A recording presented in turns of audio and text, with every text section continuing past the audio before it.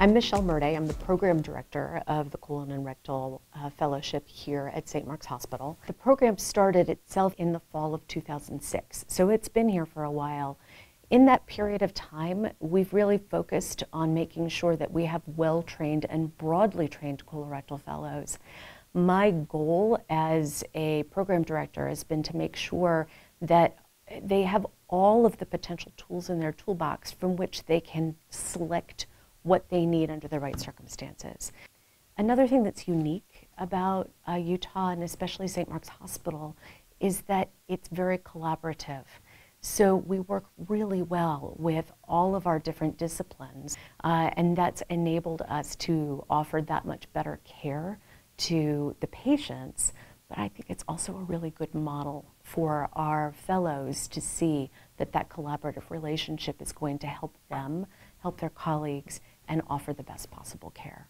One of the additional strengths of this particular fellowship is that we are part of the HCA network, and it's been visionary on the part of HCA graduate medical education to understand that there are going to be underserved communities, some of which are where HCA has hospitals, and they are working to try and make sure that fellows are connected with jobs. The predominance of colorectal fellowships are on the East Coast and the Midwest, and there are additional colorectal fellowships on the West Coast. At least as of right now, we are the only colorectal fellowship in the Intermountain West and the only one in Utah, which gives us also a unique catchment. We're not competing with other colorectal fellowships for the cases that the fellows may need.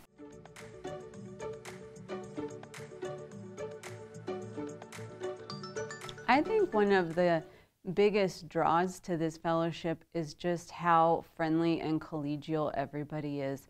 It's a safe place to learn, to practice, to get ready to hone and develop your own practice.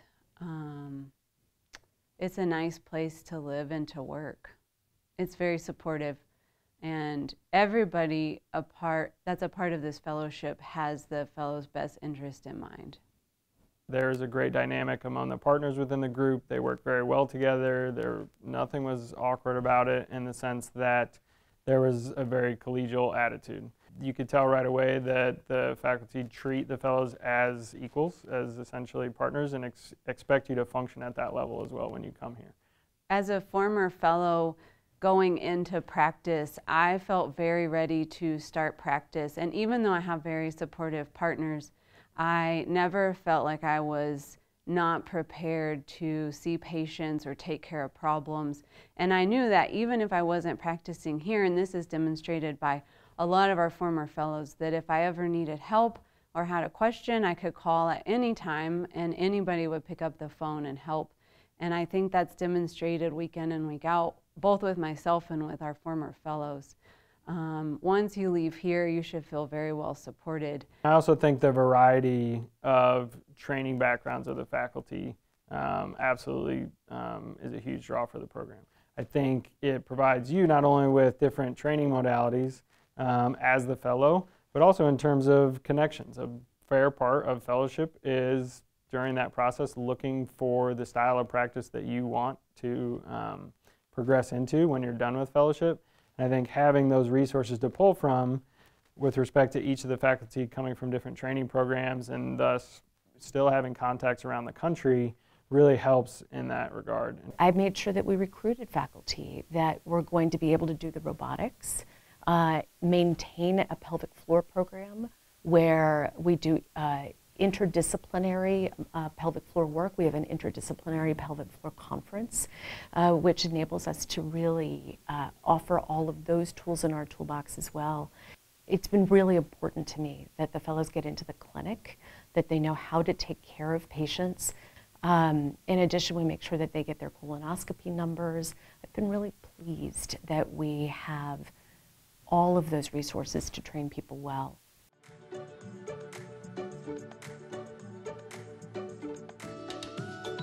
I am originally from Texas. I went to med school at the University of North Texas, Texas College of Osteopathic Medicine.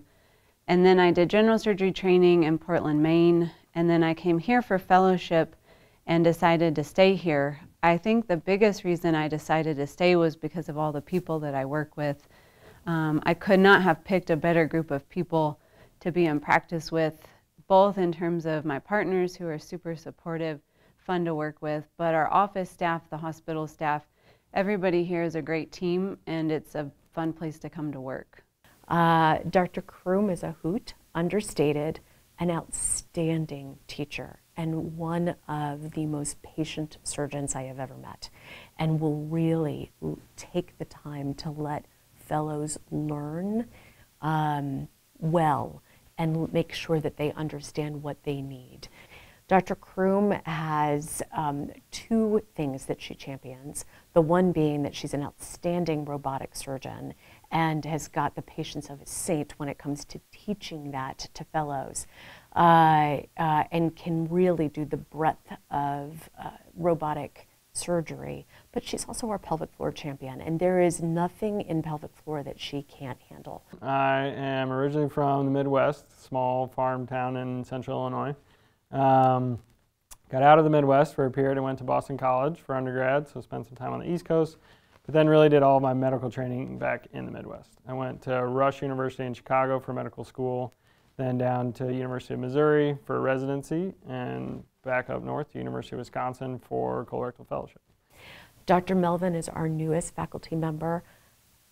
Just an absolutely wonderful man, outstanding surgeon, really good head, because it's not enough to be a good surgeon and know how to do the operation. You've got to know when to do it. You've got to know what the indications are.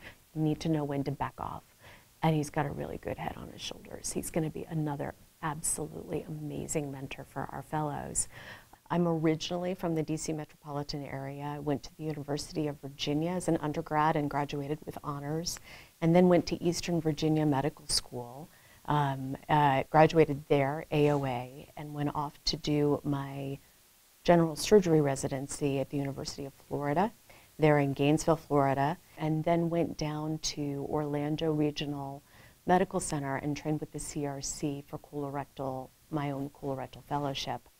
From there, I came out here, so I moved out here in 2005.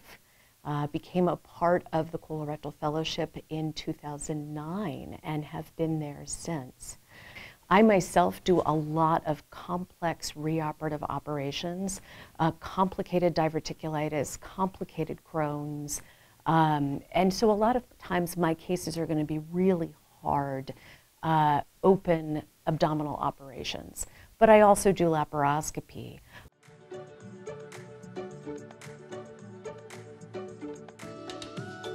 I had traveled out in Utah back before I came to move here and love this part of the world. We were also, my husband and I, looking for an area that was going to scratch two itches. I'm a big city girl. I grew up outside of DC. I'm used to having the trappings of big cities, food, entertainment, kind of the hustle and bustle of nightlife. And my husband is from rural Florida and is used to being able to go out and go explore the wilderness and be away from folks. And this does both easily. We live right on the Wasatch Front. I'm maybe 2 miles from this hospital, and easily within 5 miles of my house, you can get out into the wilderness and be away from everyone.